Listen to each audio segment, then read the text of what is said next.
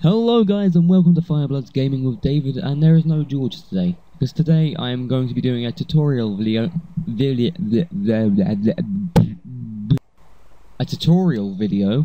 on how to make Minecraft renders. So these little guys in my background, so the dude with the blaze rod and the bottle of enchanting and stuff like that. But in order to do this, before I start telling you how I do this, you're going to need to download some things. You're going to need Cinema 4D on your computer, so it's going to need to be R11 or above. You're going to need the Minecraft Steve Rig Pack by WeedLion, which there'll be a link in the description to this, and Winrar or 7-zip to open the file to extract it, which will also be in the description. So once you've got everything you need, you're going to need to start up your Winrar and open up the Minecraft Steve Rig Pack. Once you've opened this, you need to go to here, you type in run, which would usually come up with the run logo thing, but mine doesn't because Vista, fuck yeah. And so I'm going to go to that. You type in %app data %, just like you'll see like here. I'm going to go %app back. I guess it's the same way you'd get to do the .minecraft folder. Just do %app data %. Anyone who knows how to mod on Minecraft should already know how to do this. So %app data %, you'd go into this folder here. You scroll down until you find max on, which should be in capital letters. Then you open that, go into the file. It should say like your version of Cinema 4D. You find the one you're using. So R12 is the old version I used. I upgraded to R13, which is right here. You open up that. You go into library, then browser, and you drag and drop the Minecraft Steve Rig Pack from here into here. And then once you've done that, that's all set to go. And you close down this, you can open up your Cinema 4D, and I'll see you when it's opened. Okay guys, I am back and I've opened up Cinema 4D now. So what you want to do when you get on this program is you want to either click up here, there should be a content browser button, or if you're using R13 on the side here, you'd click content browser, you go into here, so you go into presets, and you'll find a bunch of folders here, or the folder you've chosen. It should be Brick Shader Sky, and right in here should be Minecraft Steve Rig. You want to open that, and then open up the Steve model you want. So Steve main is it's the main rig that has larger eyes, they're square eyes. Steve has no facial expression, so no mouth, no eyes, no eyebrows. It's just a plain Minecraft character. So that would be useful for things like if you have people that don't really have facial expressions at all, then you'd want to use that one. And then you've got Steve smaller eyes, which for some reason never comes up with a picture for me, but it's the one I use. You click on that, you double click it, it should open here, and as you can see now, if I render it, you will see little Steve over there. He's a bit small, let me zoom in. Oh, a bit too far in. Up. There we go. And there's little Steve. So as you can see, he's got a mouth, he's got eyes and eyebrows, which is going to be the same with the Steve smaller eyes and the Steve larger eyes. So if your character has square eyes, then you may want to use the larger eyes one. But in my opinion, because my guy has smaller eyes, I will use this one. So the first thing you want to do now is you want to open up your skin in here. So if you haven't already downloaded your skin or have it on your computer, now's a good time to start. So you go into user data. Once you've clicked on this, you go down to the bottom, custom skin. So what you do is once you've opened up the custom skin, so for me I need to go to cleaning, not the folder called penis. Actually it should be my desktop as a matter of fact. My skin, where's my skin? Derpy me. That's my new skin I had to redesign specifically for animating because the eyes were a bit derpy. But as you can see now, look, I load this up, look what happens. As you can see, you can still see my mouth from my skin and my eyes, and all the eyebrows have gone a bit derpy as well now. So what you're going to want to do at this point is you need to now edit your skin. So if your skin has facial expressions, like zoom, like that, mine has eyes and shit, you're going to need to delete that. So in order to do this, I'm going to start by opening this file in Photoshop CS5. So if this is loaded up, come on.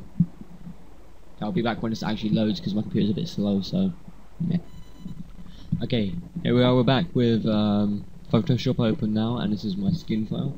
So what you're going to want to do is you're going to want to get the this tool here, what's it called? The eyedropper tool, yes, that, and you want to select your skin colour.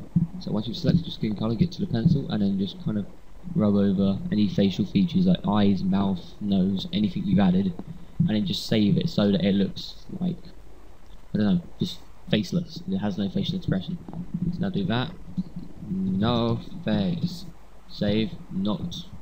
Right, yeah, actually, I was saving it as a PNG. I'm an idiot. Derpy me, no face. So you will now want to save this as a PNG image. It has to be a PNG or this won't work because the alpha won't like render it as being a see-through area. So you've done that, you want to close it down. And then here we go, Derpy me, no face. And when I open up Cinema 4D again, go back onto the user data, scroll down to the bottom once again. So using Derpy me PNG, we are now going to be using desktop Derpy me no face. So open. Yes. And there we go. My guy now has a facial expression without any derpy like eyes appearing underneath his eyes or mouth or anything. So now what you want to do, if your character has something like a hood or any second layers like headphones and things, what you want to do is come to the bottom and tick the second layer box. My guy has nothing on like the outside of his face, so I don't need to worry about that. Okay, now from this point you're going to want to start to begin to actually first you want to go up here to edit render settings. You want to open that up, you want to choose your resolution. So I always print it at HDTV 1080 29.97 at current frame. So make sure it says current frame or it won't work. Then go to save it as a PNG with alpha channel enabled. If this isn't enabled then that won't work. Okay, you can change your channel. I'll put mine to 16-bit so I have better depth on it. And then you want to change the file. So you want to choose where you're saving the file. As you can see, there's a ton of renders there from previous things I've made. So I'm going to save this one as test render, save. And now you'll see that this little grey line that was around around your screen here, that was the area in which the video could not, the picture could not see. Anything inside the light area, the picture will be able to see. Anything on this side of here, it will not see. So once you've set that up and you've chosen exactly where you want your character to be and stuff, you're going to want to set up his face first. So if you want to set up his face, you're going to want to render, click hair color, choose screen color, and then choose whatever color you want it to be. So there we go. Now if I re-render it, his eyebrow should be the right color. But I don't really like having them the exact same color because they don't really stand out enough, so I'm going to darken it ever so slightly like that. Now I re-render it, it shouldn't look too bad, and now the eyebrows should stand out. Yeah, there we go. And you want to choose his skin color because the skin color won't look it won't change his actual skin color, but it will change his his eyelid color. You have control over the eyelids to make them appear from his eyes. In the eye color you can change to whatever you like. I'm gonna have mine as my eye color, so quite a light blue.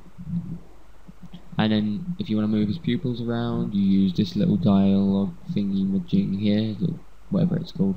So I'm going to have him looking off over down there.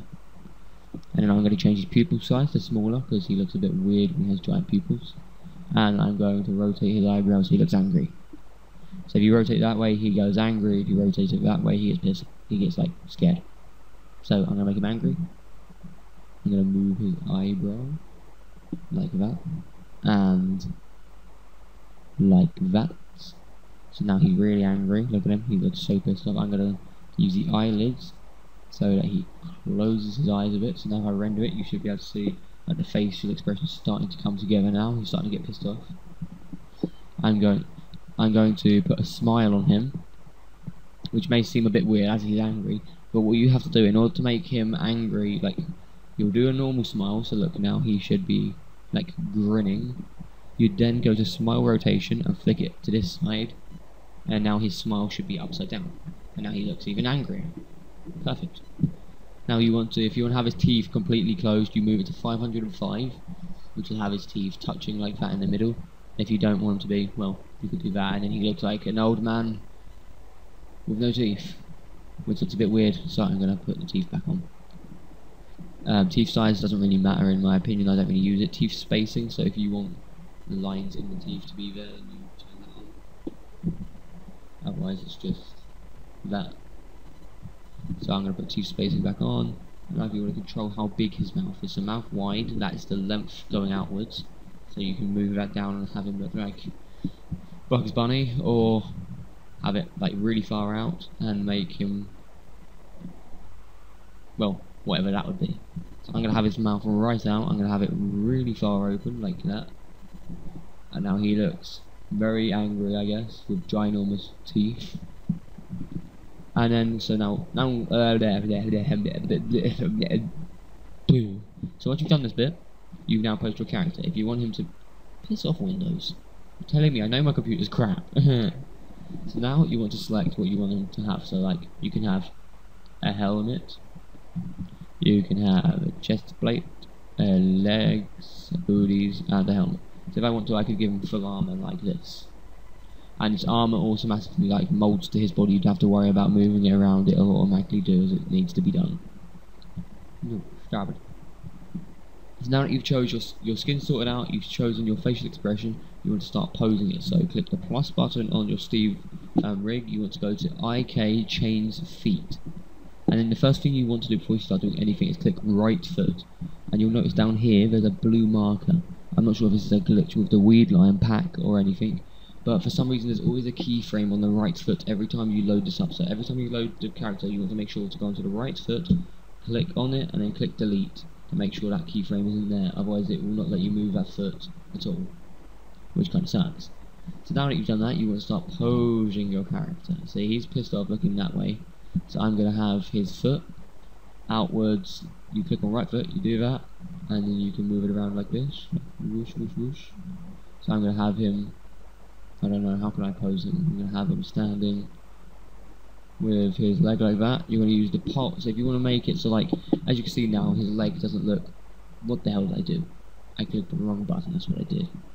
Back out, back out, back out.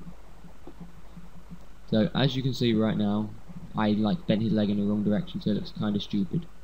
So what I'm going to do is I'm going to go into the pole and I'm going to move it like that. So this pole will choose what orientation the leg will bend towards. So now his leg goes outwards like that, and now I'm going to bend this knee so he's kind of kneeling down like so. And I'm going to move that one outwards so it's like off to the side. Change the pole so that it goes this way. That look good. That'll work. So now that you've posed the feet, you'd have to worry about using keyframes or anything. Open up bones, go to IK Chains Arms. You'd have to worry about removing any keyframes here. You then pose his arms in whichever position you want to pose them. So for now I'm just going to leave one arm like that and one arm like that. So he's kind of just like, bring it on, bitch. And then I'm going to go onto the back, so you can bend his back in whichever direction you want to, using the back feature. As you can see, look. I can also make him turn into Straw Hat Luffy. He can just kind of like fling himself, like, there you go. He can just shoot himself forward and kind of fucking smack him on, I guess. So yeah, the main back will bend at that, will bend like the whole of the torso, and the top back will only bend, well, the top.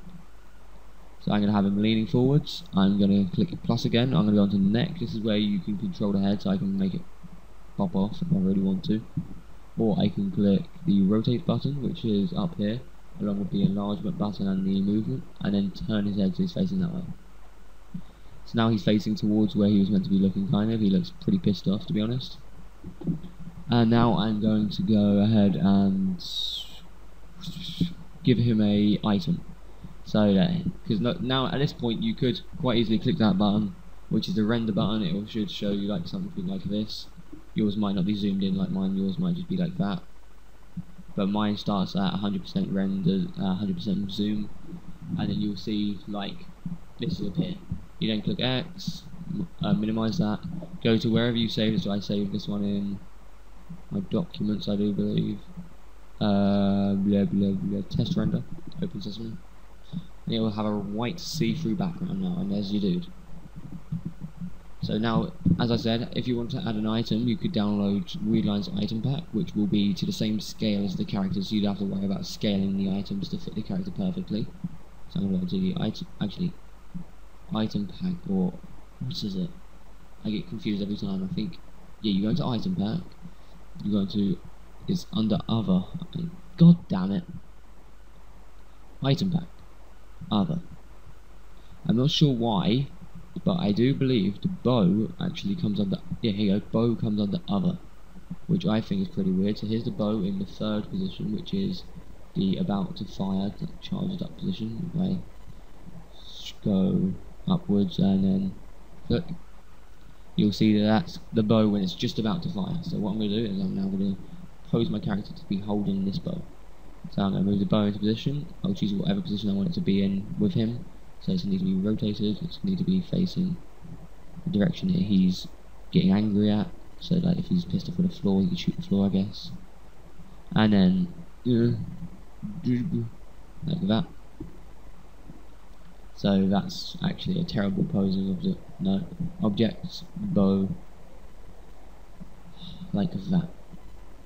And then I need to have it so his forehand or his front hand will be on the front of the bow, and then I hate posing.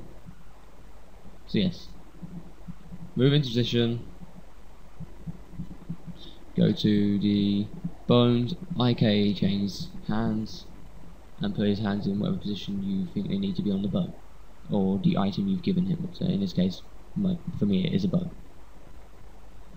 So I'm going to like, this is so dodgy, I don't even know what I'm doing. Put one hand on that bit of bow. I need to rotate this because this isn't in the right alignment. So you rotate it like that, I guess, and then moved out a bit, like so. Then you want to bring his other hand forwards so that it stops being a douche. Stop it. So that is on the end of the arrow, like so. So now he's, I don't know what he's doing. He's hugging the bow. I'm no good at this. But there you go. If I render, we'll get us in a good position first. So zoom out, maybe like that, and then render it. You'll see that he's now kind of firing a bow, I guess. Not very well firing a bow, but nonetheless he's firing a bow. You include the render button again. Yes, I do want to overwrite the previous test render. And there you have it. There is him holding a bow, attentively shooting, with my terrible posing. Okay, so now there's other things that I've done in my renders that people have asked me about. So things like when I made my what's it called, the blaze rod glow in the one that is, well, this one here. You see his blaze rod's glowing. I did this by using the texture editing. You go onto, so you click on texture, which will be the items texture for this. You can click up there if you want to, and then it will select it down here. You want to go to basic. You want to scroll down, and you want to go to glow. So now if you put glow on it, this should glow. I'll load it up, and there you go. We have a glowing bow. But as you can see, it looks pretty, well, tacky. It doesn't look very good. It doesn't look like a good glow. So what we want to do, we want to turn on the outer strength. We want to boost the inner strength. Not too high, because otherwise you get to the point where you literally cannot tell what the item is anymore, and it just looks like a shiny mess. But there you go. That looks IQ by like a bow, I guess. And then you can move your camera to whatever position you feel fit, and render it again. And then if you need to render a second version of it, you just add 2, I guess, and then render again. Rendering. So I hope this guide was helpful for you guys. I kind of stuttered a lot and had a lot of problems because it's the first sort of tutorial I've ever done. So if there was anything that I missed out in this tutorial that you feel that I need to tell you guys about, then put a comment in the description, and I'll be sure to help you out. Because I missed loads in this thing because I couldn't really fit it all into one tutorial because there's a lot to talk about. So guys, if this was helpful, leave a like and subscribe. If, I don't know, penis, maybe. Just, okay, bye guys. Bye. Blah.